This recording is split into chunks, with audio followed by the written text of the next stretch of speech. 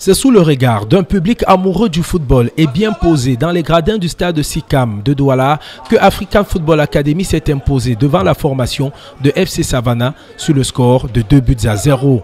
2 buts qui portent l'estampille de David Dibongue. L'attaquant de AFA s'est illustré en inscrivant un but dans chaque période. Dans cet énième match de préparation de la saison pour l'équipe de AFA, cette victoire est la première à l'extérieur. De quoi augurer un futur meilleur pour cette formation. On a vraiment fait ce que les dirigeants nous ont demandé, les coachs et consorts. Nous-mêmes étions conscients que nous avions besoin de cette victoire avant de commencer le championnat. Pour le buteur, cette rencontre était pour lui une occasion de confirmer la confiance mise en lui. Aujourd'hui, le coach m'a donné ma chance et je l'ai saisi. J'ai pu concrétiser 2 buts pour la victoire de l'équipe. Et dans l'ensemble, on peut dire que c'est notre première victoire à l'extérieur. Nous sommes très contents.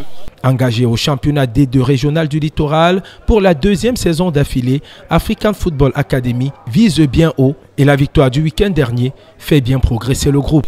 Ça faisait un bon bout qu'on ne gagnait pas en marquant 2 buts d'écart. Donc aujourd'hui on l'a fait, on félicite vraiment le groupe. En attendant le coup d'envoi du championnat prévu le 18 mars prochain, les hommes de Victoire continuent leur préparation.